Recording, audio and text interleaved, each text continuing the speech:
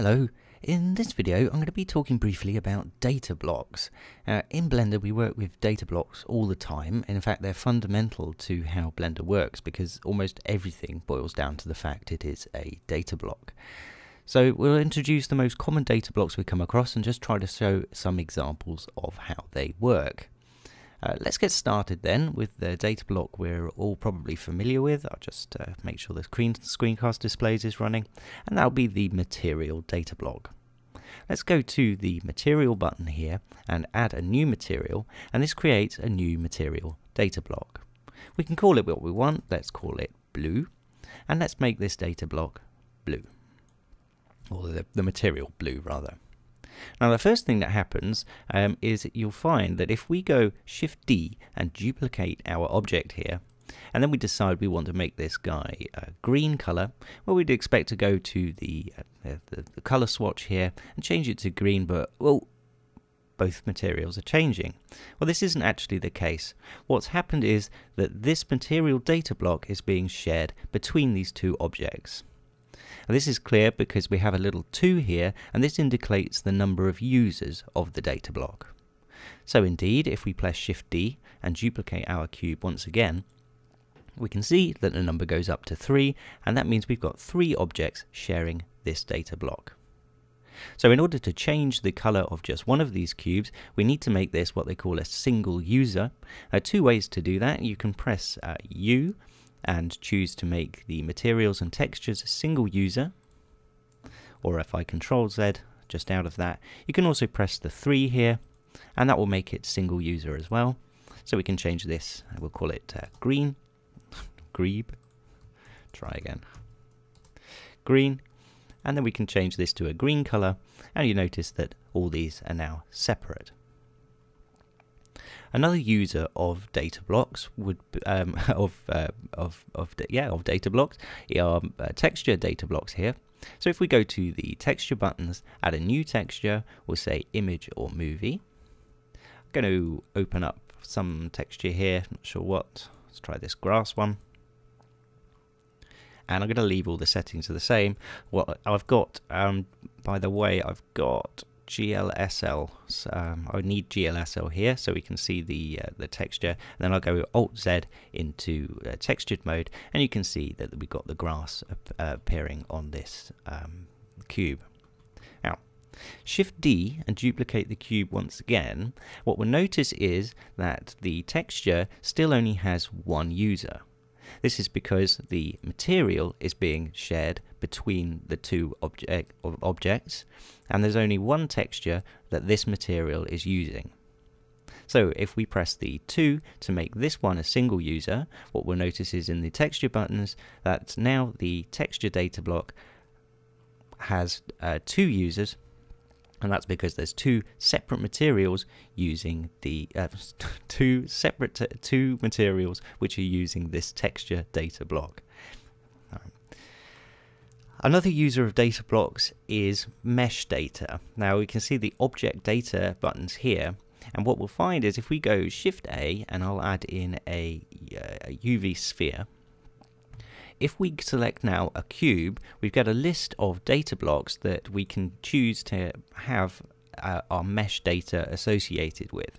So if I was to choose the sphere data block here, you can see that now both objects have the same mesh data. This means that we can go to edit mode, say, and we enter edit mode indeed on both of the objects, and we can then edit both of them at the same time. This means that if we go to our material buttons here, we can choose a material data block. Let's choose the blue one. Let's make it single user, and let's make it I don't know, pink, something awful. Now we'll see that there's only one user of this data block, so there's no way to choose which of these objects is using this material. Well, in fact there is. We can change the association where the material is being associated to. We'll see this data here.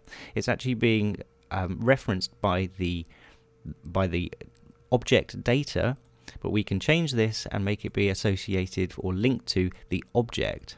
And because these are separate objects, they're just sharing object data, we can then add we can choose one of our existing material blocks, or we can change it to something else. And indeed, we can then still enter edit mode and edit our objects, but the materials are separate. Rotating these in object mode, we can do that also, because the objects are separate, they're just sharing mesh data, and you can see again how that is working. Another way to get objects to share their data would be to use the Alt-D key, and this links the object data, the materials, and stuff like that. So if we just make this one single user, again these two are using the same data block because their mesh data is linked. The U key can be used again to make the object data, materials and everything a single user, so we can press that, and then you can see entering edit mode on this guy how that's working. So objects can have more than one user, but these are generally shared between scenes. So if I was to add a new scene here, and we'll go link objects, we'll see that we're in scene 001 now, and that when I select this object, it has a 2 by it.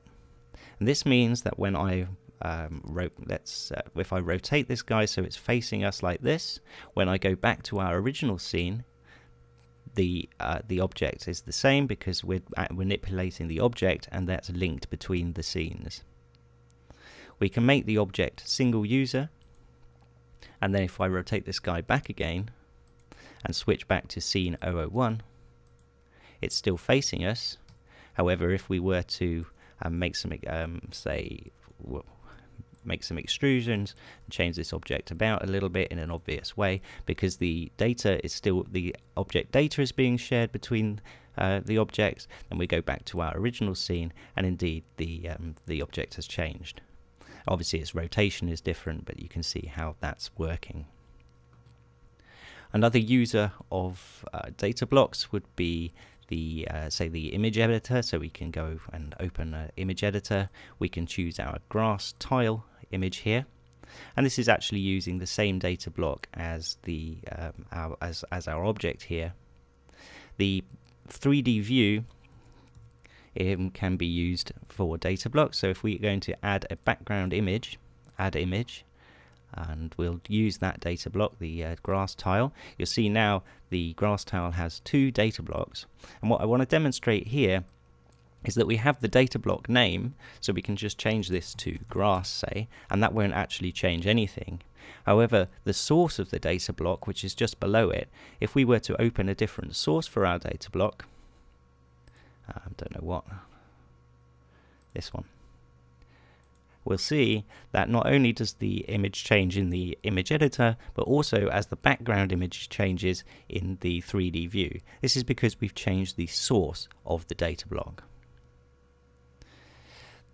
There's a way to link various properties of objects to one another, and that's select one and then select the other. We can use the Control L key and choose to link things like the materials and animation data, object data here, as you can see. So if we were to link the materials, that links the materials from the active object to the selected ones. So you could select many objects, select the last one, Control L, and link the materials just like that. And then we'll see in the materials buttons how we have 5 users of this data block. So that was all I wanted to cover, really. I hope this gives you a little introduction to how data blocks work. The same thing can be said for things like the lamp data and stuff like that. If you want to, you can link these datas together. So link the object data. And then this way, if you change the energy up to something really extreme, you'll see that the lamp data in the other one changes as well to reflect that. Okay, that's all. I hope you have some fun with it. Play around, see how it works. Happy blending, and see you next time.